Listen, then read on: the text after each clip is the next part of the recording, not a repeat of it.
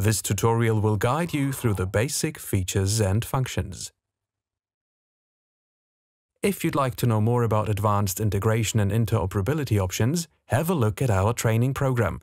Go to our website, navigate to Education, Workshops, and check out the D&B System Integration Workshop. It's free of charge and we are looking forward to meeting you there. In a D&B system, our system amplifiers are the heart and brain of everything, and a crucial part of our workflow. They provide proprietary processing and protection for all of our loudspeakers to ensure the consistency and reliability that our systems are known for. Therefore, using them is mandatory. Also, and in addition to the proprietary system processing, they offer user-adjustable EQ, delay, and further loudspeaker-specific options to provide all the tools a system engineer needs. But, first of all, let's have a look at the external features and controls. At the rear, each amplifier has 6 XLR inputs with daisy chain connectors. 4 of them accept analog signals, and 2 of them accept digital audio in AES-3 format. You'll also find 2 Ethercon connectors for remote control and Milan audio over Ethernet.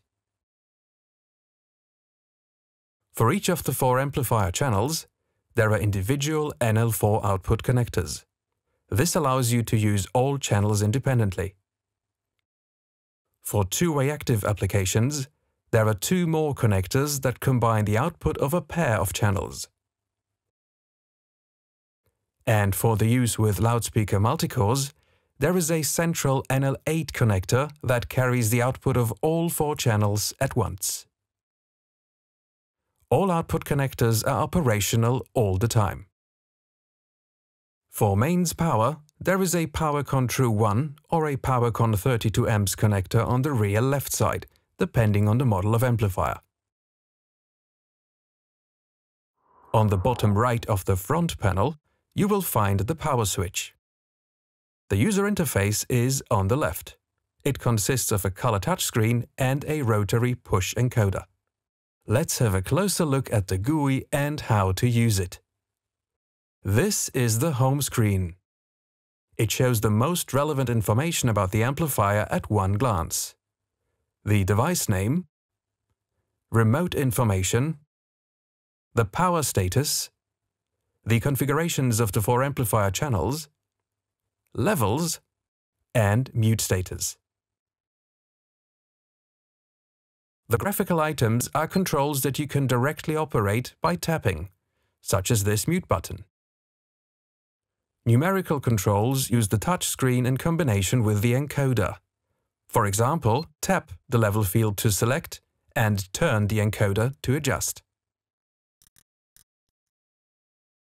And finally, there are also navigation buttons that take you to a different page of the menu.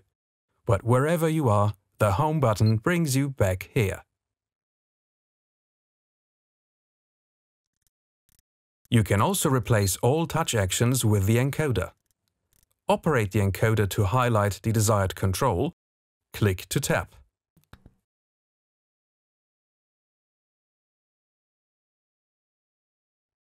You can also click to select and click again to deselect.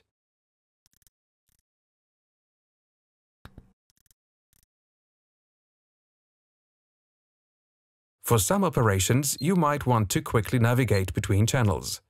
This is easy to do. Let's say you're adjusting channel-specific controls that are not present on the home screen. For example, the delay time for channel A. And now, we want to do the same thing for channel B. To get to the same control on another channel, just tap this channel on the sidebar.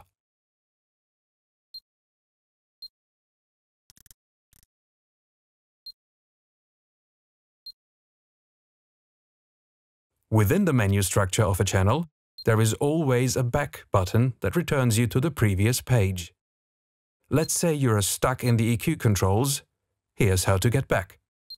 And, of course, the home screen is always only one tap away.